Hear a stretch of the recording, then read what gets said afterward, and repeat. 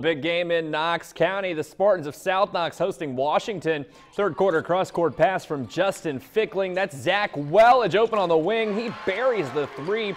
Spartans ahead in this one. Later, Wellage with the assist this time. He finds Gage Bobe in the corner for another three-ball. South Knox up by 7 after 3 quarters. Final seconds of the game, Washington down 4. Bryce Browning gets the three up through contact, and it falls for the Hatchets.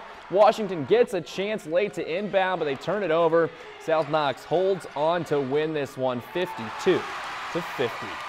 South Vermilion back at home looking to stop the skid against Covington. We go to the fourth quarter. Bryce Gilman here fires from deep. He hits it.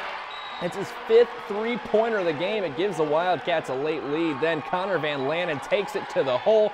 An acrobatic finish makes it a 1-point South V lead in the final minute.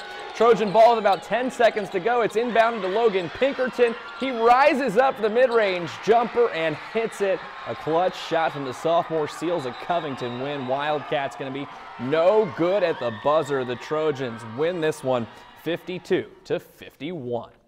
Well, senior night at Park Heritage, the Wolves hosting Attica. We're going to head to the first quarter here. Jack Gooch kicks it over to Logan White in the corner. He knocks down the deep ball for the Wolves early on. Then later, Ben Link, a senior, left unguarded up top. He makes the Ramblers pay for that mistake. Landon Newnham led the Wolves with 14 points, but Attica picks up the road win. Red Ramblers get the dub 69-56.